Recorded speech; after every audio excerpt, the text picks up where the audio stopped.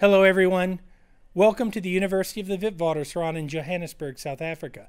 I'm Lee Berger, a paleoanthropologist here at the university and an explorer at large for the National Geographic Society. Over the last several weeks, as I've delivered lectures from this remarkable hominid fossil vault here at the university, many viewers have written in asking to see more about this space and to learn more about this remarkable vault that holds one of the most significant collections of ancient human relatives, not only in Africa, but in the whole world. And so today, I'm going to take you behind the scenes.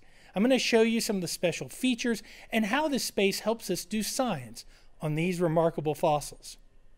I'm not going to show you all the features, of course, because many of them are related to the security that protects these precious ancient relics. However, I will give you enough to know that if you ever want to come visit here and do science, that you'll understand how this space operates and its history. So now, let's take a look. The vault is actually called the Philip V. Tobias Fossil Primate and Hominid Laboratory.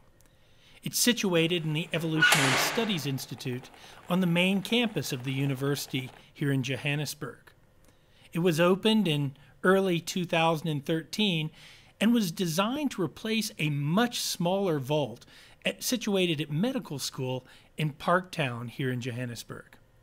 It was named in honor of Philip Tobias, a famous South African paleoanthropologist who not only was involved in the collection of all of these fossil hominids from Sterkfontein, but was also involved in the original descriptions of both Zinjanthropus boisei as well as Homo habilis. The vault is around 100 meters square, or about 1,100 square feet. It holds around 3,500 individual hominid fossils, making it one of the largest, if not the largest, repository of fossil human relatives on the planet. We also hold about 1,000 casts and comparative specimens of non-hominid primates, including gorillas, chimpanzees, fossil baboons, and monkeys. There are also several hundred non-human primate fossils held here that originate from some of the fossil sites here in South Africa. It was originally designed to hold about 50 years worth of fossil collecting at the rate we were finding hominids back in 2012 and 2013. But later, the same year it opened, we of course discovered the vast collection of Homo naledi fossils from the Dinaledi chamber at Rising Star, and we've almost filled this vault. And so, sometime in the near future, we're going to need a bigger vault. Some of the special features of the vault are that it's climate and humidity controlled to protect the fossils from rapid changes in climate. All of the glass is armored and non-reflective to assist us in filming in the laboratory. The cases themselves that hold some of the more important fossils have special opening mechanisms to both protect the fossils and add a level of security. The floor itself is carpeted and deeply padded so that should anything be accidentally dropped, it can resist some levels of damage. All the surfaces of the working spaces are rubberized to also protect the fossils. Of course, the vault is fireproof and has very significant security built throughout. The fossil vault holds fossils from over 15 different localities, including the famous site of Taung, Sterkfontein, of course, which used to be one of the largest assemblages with over 600 specimens, Mecca, the Rising Star Cave and over 2,500 fossils related to Homo naledi, the Dreamullen site, the site of Swartkrans, Kromdraai, and Gladysvale, amongst others. During normal times, the vault receives over 100 international and national scientific visitors, all working on either fossil hominids or the non-hominid fossil primate collections.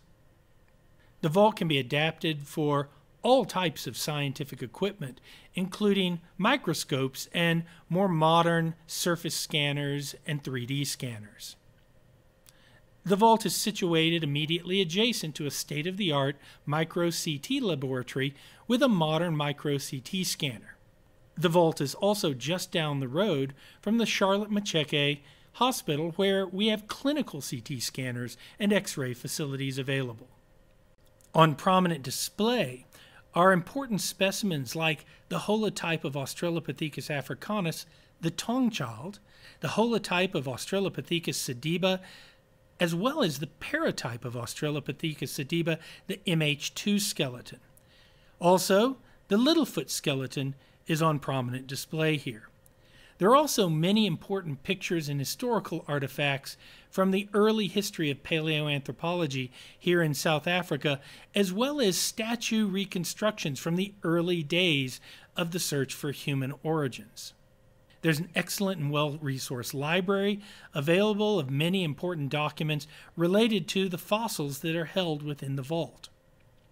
Depending on when they were collected and who they were collected by, fossils are held in different types of cases. Older collections like Sterkfontein and Makapansgat still tend to be in their original wooden trays, and then each individual fossil is held in a small plastic box. More recent discoveries, like those from Rising Star or Australopithecus sediba, are held in plastic boxes and in individual plastic cases with closing lids and padded material to protect the individual remains.